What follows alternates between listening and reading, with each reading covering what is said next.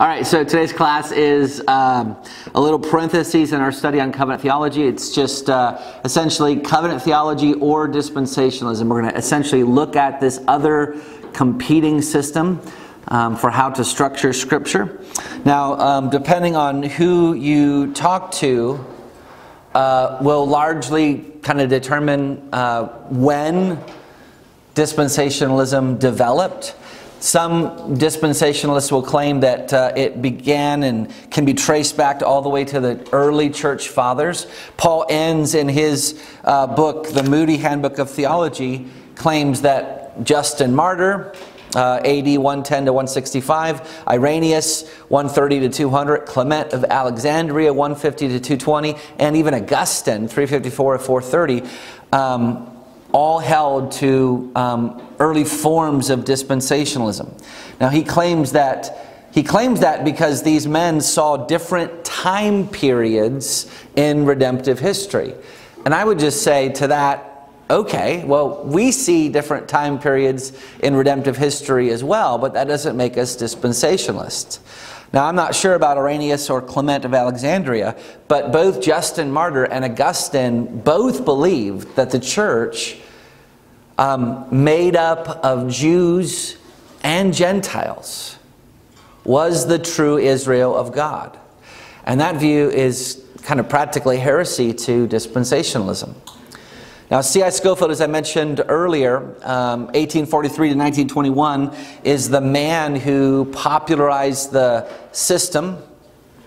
But it is John Nelson Darby, 1800 to 1882, who is almost universally recognized as the father of dispensationalism. Darby was an Irishman who was part of a movement called the Plymouth Brethren.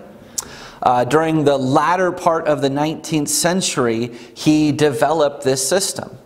And essentially, it's a system that was very novel compared to, 1,700 years of church history prior to him developing it.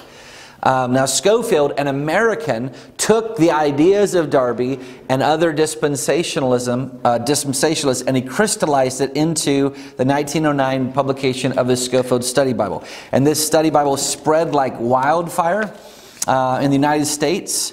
And Scofield released his second edition in 1917, where it remained untouched until modern dispensationalists revised it in 1967.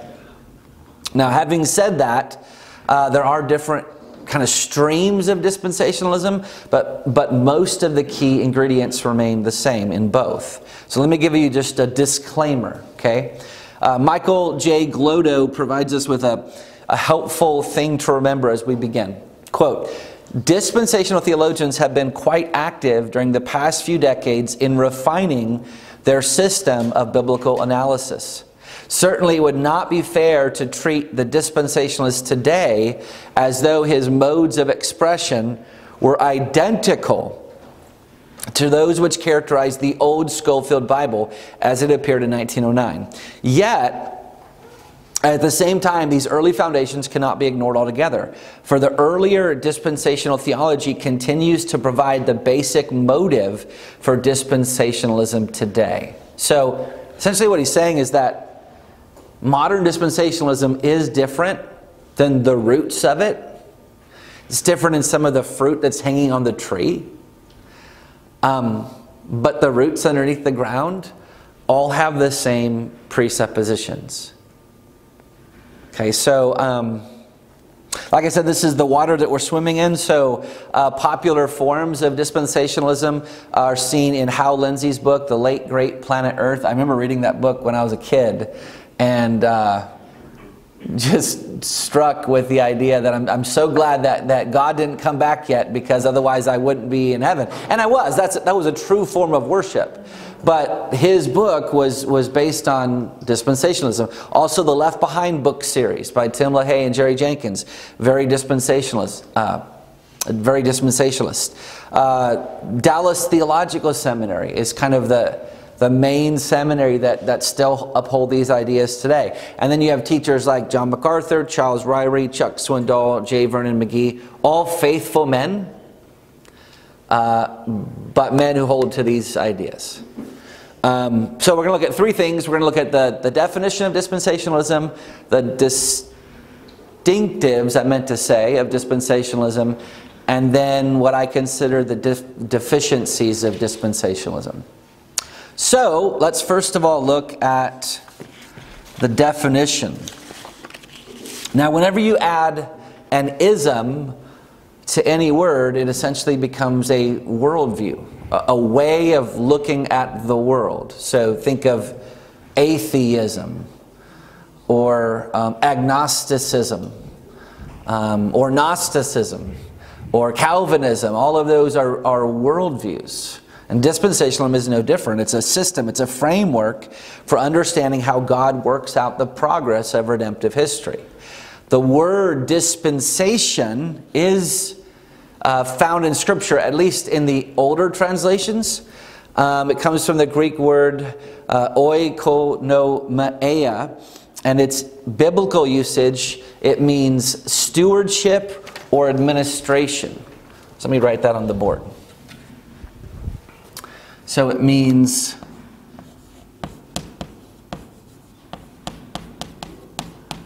stewardship or administration. That's probably not super helpful, but as we go on, I think it'll become a little bit more clear.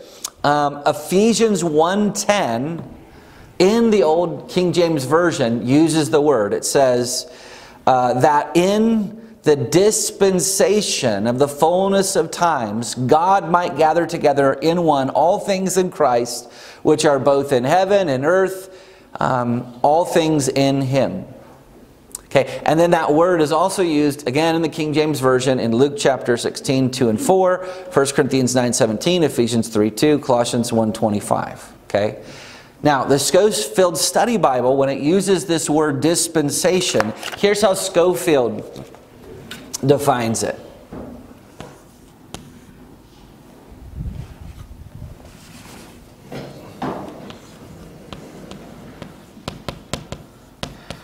Schofield defines it as a period of time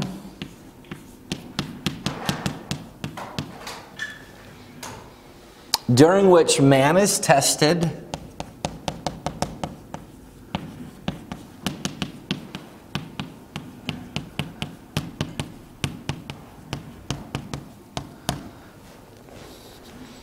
in respect to some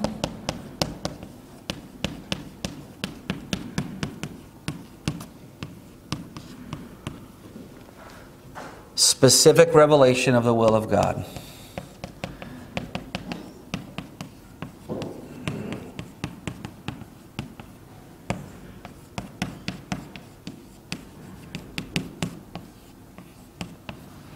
So that's what a dispensation is, according to Schofield. A period of time during which man is tested in respect to some specific revelation of the will of God. So in dispensationalism, the whole Bible is seen to be split up in different time periods in which humanity faces a particular test. So Paul ends a dispensationalist expands this idea. He says this, quote, "Dispensationalism views the world as a household that's run by God. In this divine household, God gives man certain responsibilities as administrator. If man obeys within that economy or dispensation, then God promises blessing. If man disobeys, God promises judgment. Thus, there are three basic aspects normally seen in dispensations. Number one, testing. Number two, failure. Number three, judgment. In each dispensation, God has put man under a test. Man fails, and then there is judgment." Now, right away, you should be able to see that this is very similar to what we've been looking at with covenant theology. Very, very similar. But it's the details that we're going to see really distinguish it from covenant theology. So let's look then at those specific distinctions of dispensationalism. That's our second point. So the first distinction within dispensationalism is that there are different periods of testing. Different periods of testing, and there are 7 such dispensations. Of course, there are, again, different species of dispensationalism. Some dispensationalists believe there are 9 different dispensations, but this is the most popular form. So there's the dispensation of innocence. This runs from creation to the fall. There's the dispensation of conscience, and that runs from the fall to the flood. There's the dispensation of government, and that runs from Noah to Babel. There's the dispensation of promise, which is Abraham to the Exodus. There's the dispensation of law, which is the kind of the longest one, which is Mount Sinai to Pentecost in Acts chapter 2. There's the dispensation of grace, which is Pentecost to the rapture. And then there's the dispensation of the millennium, which is essentially the 1,000-year kingdom after Jesus returns and right before the consummation of all things. Okay, so eternity is essentially the new heavens and the new earth is after that.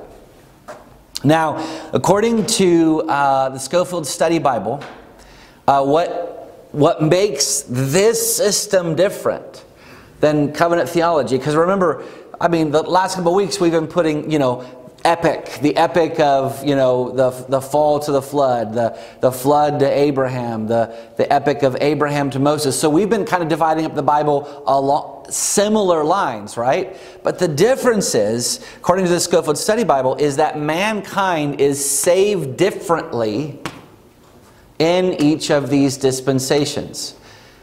They're saved differently in each of these dispensations.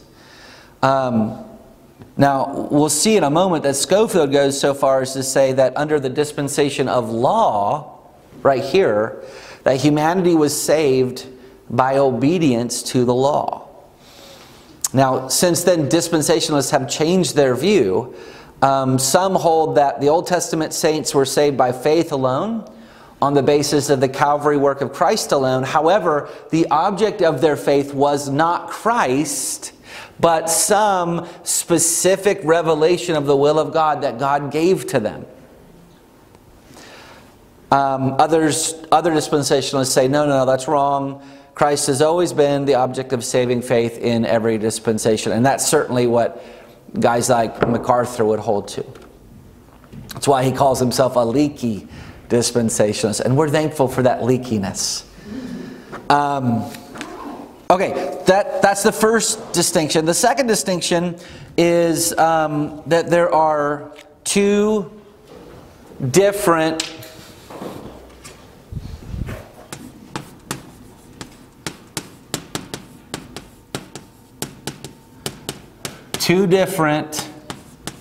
peoples of God. Who are the 2 different peoples of God? Anybody know? Jews and Gentiles. That's right. So Israel, and actually it's not strictly Jews and Gentiles. It's Israel and the church. Israel and the church. Those are the 2 different peoples of God. In the Old Testament, the people of God was the Israel. In the New Testament, the people of God is the church. And this is what Paul ends again says. Quote, dispensationalism is nowhere more distinctive than in its doctrine of the church. Dispensationalists hold that the church is entirely, let me do it like this, entirely distinct from Israel. Israel always denotes the physical posterity of Jacob and is never to be confused with the church. God has a distinct program for Israel and a distinct program for the church. Now on the website PlymouthBrethren.org, Henry Ironside calls the church, he's a dispensationalist, a parenthesis in God's plan.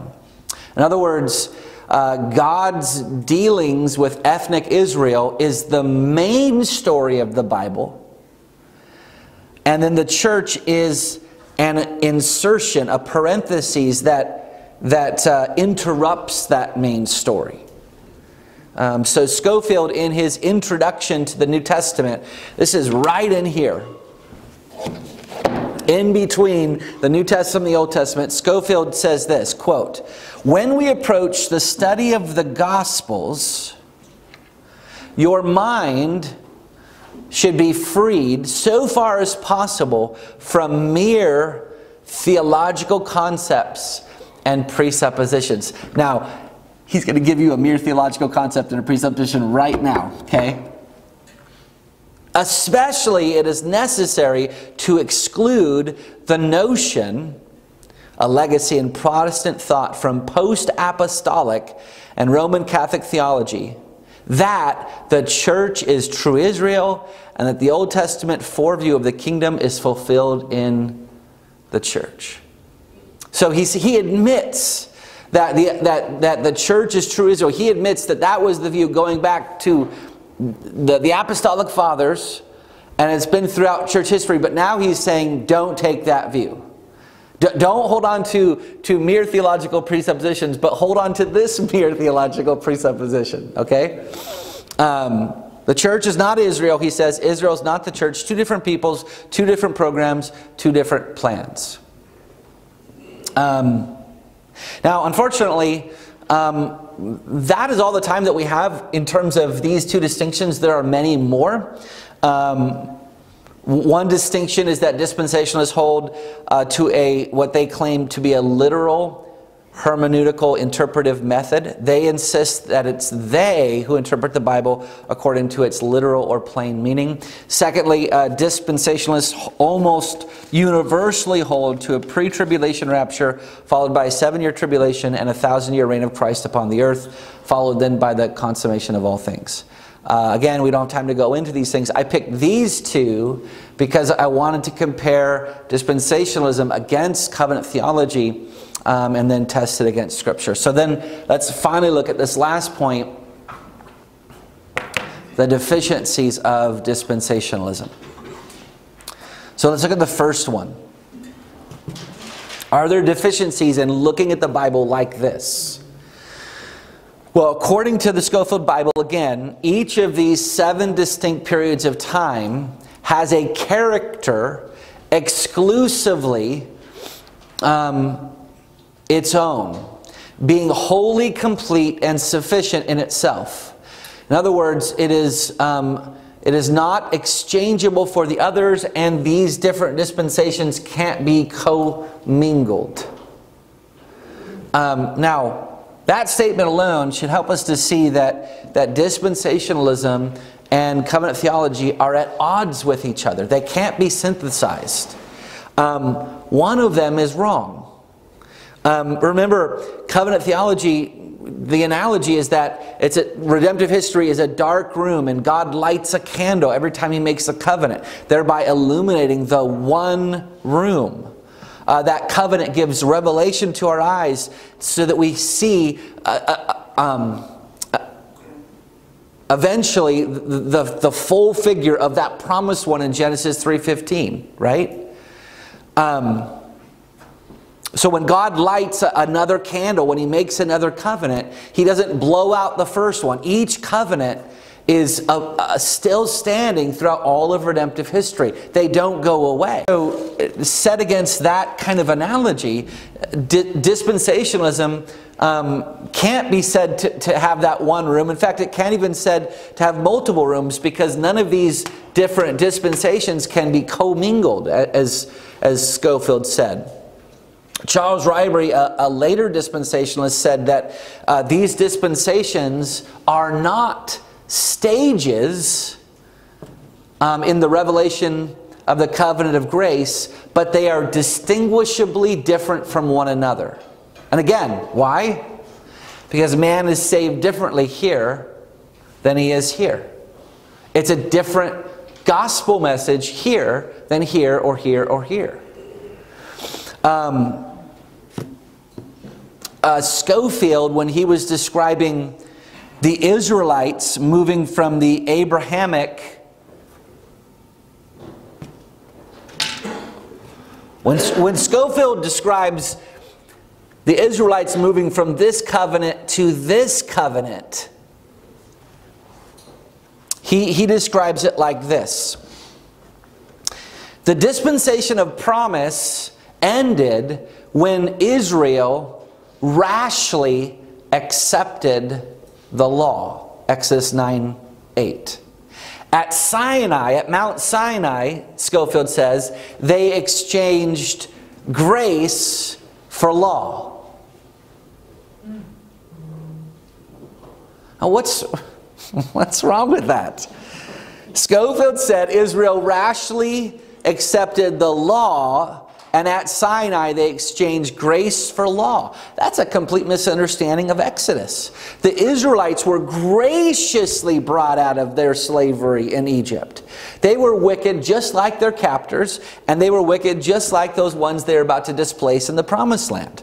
The Israelites didn't choose the Lord. He sovereignly imposed His covenant upon them without reference to what they wanted. And the law, under this view of Scofield, Scofield makes the law sound like a bad thing. They rashly accepted the law. If the law is a reflection of God's perfect righteousness, what does Scofield's comment say about God? Scofield, intentionally or not, is misrepresenting the intent of the law. The law leads us to Christ, Galatians 3:24. The law is the psalmist's delight, Psalm 1:1-2. The law is perfect, Psalm 19:7. The law is holy, Romans 7:12. So, I mean, Scofield seems to have a very negative view of the law. In fact, dispensationalists, particularly Scofield, held to the same misunderstanding that the Judaizers had of the law. Does anybody know what view the Judaizers had about the law? Why were they the enemies of the gospel? How did they understand and interpret the law? That they could obtain righteousness by following it. That's right. A perfect summary. When Scofield comments on John 1:17, John 1:17 is a very, very famous verse. John 1:17 says, "For the law was given through Moses, grace and truth came through Jesus Christ." This is what Scofield says about that verse. He says, the dispensation of grace begins with the death and resurrection of Christ. The point of testing in this dispensation is no longer legal obedience as the condition of salvation, but acceptance or rejection of Christ with good works as a fruit of salvation. Let me interpret what Scofield's saying. He's saying that now that Christ has come, we are saved differently. Men and women used to be saved by the law, obedience to the law, but now we're saved by faith in Christ. He understood the law like the Judaizers, and that's exactly what Paul seeks to undermine in the book of Galatians. Now,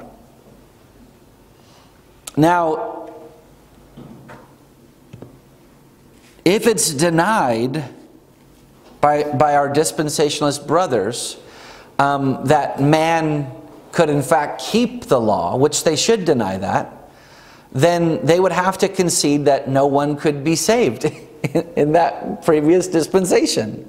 But if they were to respond by saying, well, that's why they had the sacrifices, the blood atonement to atone for their sins, well, then we would just point them to Hebrews 10:4. It says it's impossible for the blood of bulls and goats to take away sins. That was also one of the misunderstandings of the Judaizers. They believed that righteousness could be attained through the law. They didn't believe that they were sinless. When they sinned, then their righteousness was restored through those sacrifices. Is that the point of the sacrifices in the Old Testament? No. Those sacrifices were to point forward to the ultimate Lamb of God that would take away the sins of the world. Now,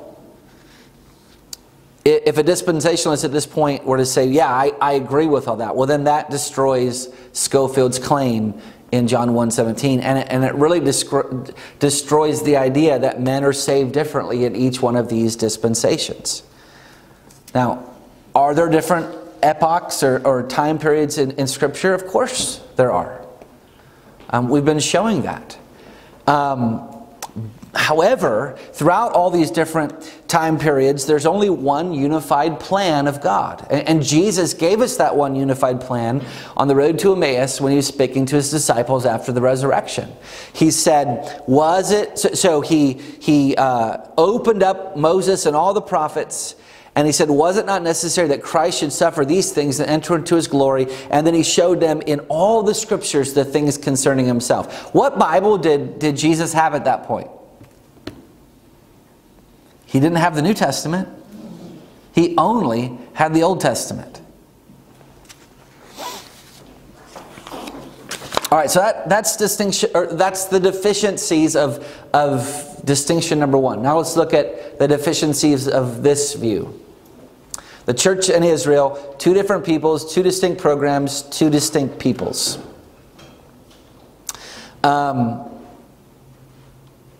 Now, the dispensationalists will say that nowhere in Scripture does the church equal Israel. They will say that those who do not hold this distinction are what's called replacement theologians, because we allegedly believe that the church is replacing Israel. But that's in logic called a straw man. The church, no covenant theologian ever has said or believes that the church is replacing Israel. No believing Jew will ever be replaced by a believing Gentile. No believing Jew will ever fail to inherit the promises that were made to Abraham. True Israel is all of God's people. If you have been brought to Christ, you are part of God's people. God has always had one people. When we see the New Testament authors, or what we see the New Testament authors doing, is explaining and interpreting the Old Testament to show just this. Let's turn to Galatians chapter 6. So, a lot of what the New Testament does is interpret the Old Testament. The book of Hebrews is interpreting the Old Testament. The book of Romans is interpreting the Old Testament. That's what they're doing all the time. So look how Paul here at the end of Galatians is interpreting circumcision and the people of God. Chapter 6, verse 15 and 16, Paul says, "For neither circumcision counts for anything, nor uncircumcision, but a new creation. And as for all who walk by this rule, peace and mercy be upon them and upon the Israel of God." Now, who is Paul talking about here when he calls these people the Israel of God? Dispensationalists will say that the Israel of God here are Jewish Christians. Not Gentile Christians, Jewish Christians. Now, covenant theologians and the majority of church history prior to the 20th century say that this is speaking of the whole church. Even Scofield himself admits this to be the case. So, how do we understand this phrase, the Israel of God? Well, just consider the whole argument in the book of Galatians. I have a bunch of verses that I could quote here, but just consider, what is the argument of the book of Galatians? Paul shows up in Galatia or Antioch, and Peter has separated himself from the Gentiles because he fears the circumcision party. He has a fear of man. And so there's this division that's happening in the church. We're Jewish Christians. We're Gentile Christians. The Judaizers were saying, unless you're circumcised according to the law, you aren't a real Christian. And so then Paul swoops in and he says, you are understanding the gospel all wrong. In fact, Paul condemns Peter's separation from the Gentiles as hypocrisy in Galatians 2:11 through 14. In Galatians 3:7, he says, look, who are the real sons of Abraham? All those who have faith in Christ. In Galatians 3:28 and 29, he goes further. He says, there is no Jew, there is no Greek, there is no slave, no free, no male, no female, for you are all one in Christ Jesus. So being in Christ means that you are a true son or daughter of Abraham. Now, wouldn't it be strange that Paul, making this whole argument in the book of Galatians, saying, no, you're one, you're one, you're one, you're one. And then it gets to the end and he says, oh, but you're really two. He would undermine his complete argument. No, Paul, when he says the Israel of God, he means the church of God. Now, outside of the book of Galatians, we find the same evidence of who this true Israel is. So let me just list off some verses. Romans 2:29. Who is a true Jew? A Jew is one inwardly. Circumcision is a matter of the heart, by the Spirit, not by the letter. In other words, inward Jewishness is what counts. Romans 4:11 and 12 says that Abraham was the father of all who believe without being circumcised, so that righteousness would be counted to them as well. And he was the father of the circumcised, who are not merely circumcised, but who also walk in the footsteps of faith. In other words, Abraham, the father of Israel, is actually the father of all who believe. Romans 9:6 through 8. Not all who are descended from Israel belong to Israel. In other words, there's a true Israel and then there's a false Israel. Who's the false Israel? That's right. Who is the true Israel? Those who believe, Jew or Gentile. And you can go on and on. At every point, Paul is interpreting the Old Testament. Now, if the Israel of God in Galatians 6:16 means Jewish Christians like the dispensationalists say, then there just is a separate class of Christians.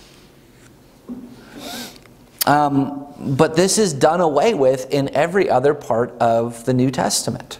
I mean, even in places where it seems like distinctions. In Romans 1:16, it says, "For I am not ashamed of the gospel, for it is the power of God for salvation to everyone who believes, to the Jew first, and then to the Greek." This verse is dealing with order. It's not dealing with equality. If you go to the book of Acts, Paul, when he goes to a city, what is the first place that he goes to preach? The synagogues. After he's done preaching at the synagogues, then where does he go? To the Greeks. It's a matter of order. It's not a matter of separate classes. Just like the Jews get the gospel preached to them first, the Jews also get punished first. In Romans 2:9, he promises first to punish the Jew and then the Gentile. Now, Israel in the Old Testament, and we saw this just a few weeks ago in 1 Corinthians 10, Israel was a type or a shadow of the body of Christ. Israel was God's set-apart people.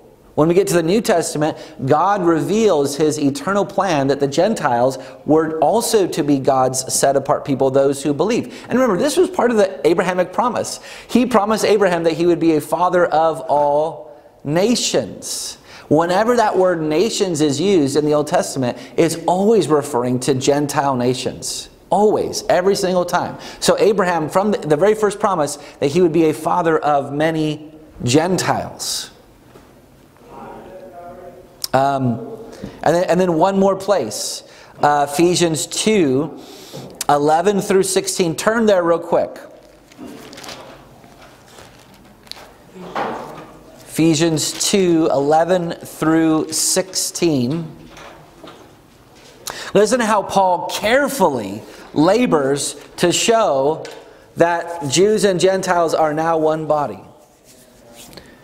Starting in verse 11, therefore remember that at one time you Gentiles in the flesh, called the uncircumcision by what is called the circumcision, which is made in the flesh by hands, remember that you were at that time separated from Christ, alienated from the commonwealth of Israel, and strangers to the covenant of promise, having no hope and without God in the world. Let's just stop right there. Even if we didn't have anything else, notice the words he uses. At one time you were strangers from the commonwealth of Israel. What does that assume now?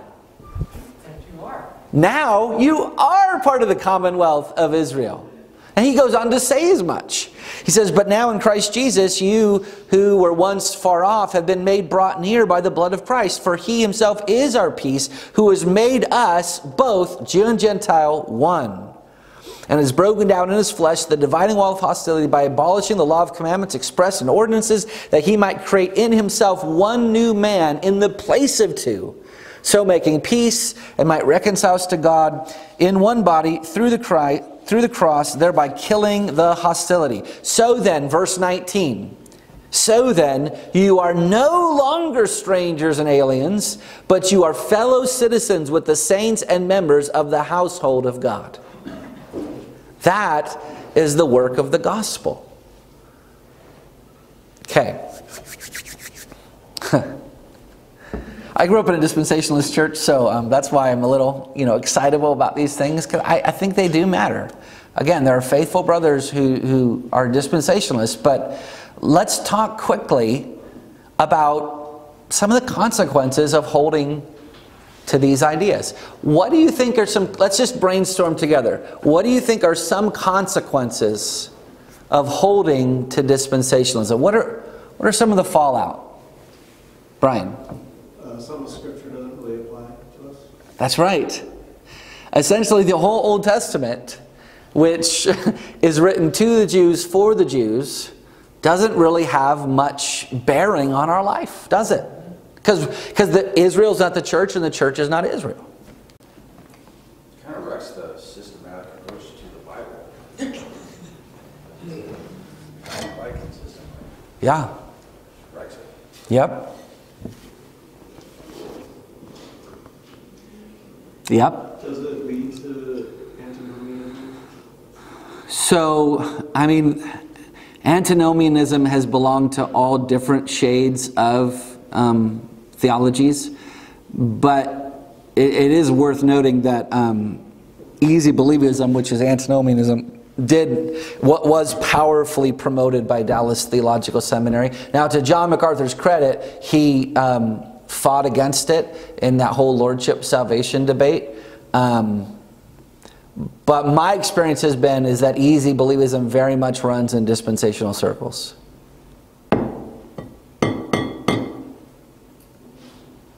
Okay, here's one. Another consequence. Classical dispensationalism changes our anthropology. Anthropology is the study of man. If it was possible to be saved in the Old Testament by following the law, what does that say about the sinfulness of man? That we weren't that sinful, that we had the ability to save ourselves back then. And if you say, no, man has never had the ability to save themselves, okay, well then nobody was saved in that dispensation. That's what we're left with.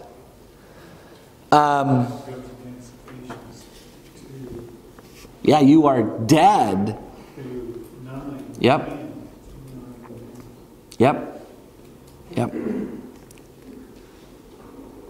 Here's another one. This shifts the focus off of the Messiah. Okay, there's an important maxim. The emphasis in our speech is the gospel we preach. Okay, if we're emphasizing different modes of salvation, if we're emphasizing Israel versus the church, if we're emphasizing, the rapture, the 7-year tribulation, the 1,000-year millennium. And you often find that in dispensationalism, unfortunately. There's a shift from, well, yeah, Christ is totally important, but these things are really important too. Well, in one sense, everything in Scripture is important, but remember, the Bible doesn't have an egalitarian view when it comes to doctrine, meaning not all doctrines are equal. What doctrine is supreme? The gospel is. But this often displaces those things. Yes? Back when you were talking about how they would believe based on what they was revealed at each dispensation, it almost seems like there's an error in understanding what God's word is. It's like they divide it from this person. Yeah. So I believe in these words in this dispensation, therefore I'm saying, well, now I'm believing in these words as if they're separate from who he is. Yeah. And I'm thinking of the verse where it says, all the promises of God are yes and amen. In him. Yeah. So there's like this, and I don't know what sounds wrong about that, but his word is him. He is his promises. Yeah. That's what unifies them all. Yeah. But if you don't believe that, that could lead to hyper-inductive reading of Scripture, where you're just kind of like narrowly ignoring the rest of it. Yeah. Yeah. This kind of sounds a little bit like our salvation depends on our works, rather than being... Well, Schofield definitely said that in that study note that I read. At least in the old dispensation. He definitely said that. And that's why there are modern dispensationalists who have kind of distanced themselves from Schofield a bit. But again, the roots. If at the end of the day, so this is where MacArthur probably holds to this one more than he holds to this one. Because MacArthur is going to say, no, Christ has always been the only way of salvation in every different dispensation. Well then, that's the view of covenant theology. Where he's going to disagree is on this. And he's going to disagree on his eschatology. I didn't bring in eschatology because, quite frankly, there's disagreement on eschatology within Reformed circles. This is what I think is the beating heart of the disagreement. Especially this one.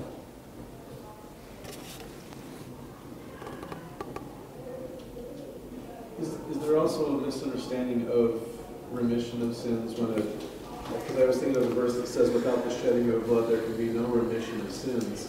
And so then the Judaizers could be saying, look, we have remission of sins through the sacrifices, but the thing about the remission of sins through the sacrifices is it's not, they would view it as effective, like you said, they're regaining their righteousness. Mm-hmm. But is the definition of remission, it doesn't mean you've been perfectly atoned for, it just means look to Christ. Yeah. It's a well, and the book of Hebrews makes that point. If the blood of those sacrifices could cleanse us, then there wouldn't be a need to keep on coming back. The remnant would have... David knew this, brothers and sisters. Okay, the true Christians in the Old Testament, they weren't dummies. When David sinned, his great sin with Bathsheba, what did he say in Psalm 51? He said, burnt sacrifices you have not desired. In other words, those things cannot atone for my sins. He knew that. And then he said the sacrifices of God are a broken heart and a contrite spirit. Sorry. And those animals weren't theirs to begin with, so they weren't sacrificing anything. That's right. Yeah, God gave them the very animals, didn't he? Yeah. Yeah. Okay, well let me pray, and then I think we'll finish there. Father, thank you so much for our time together.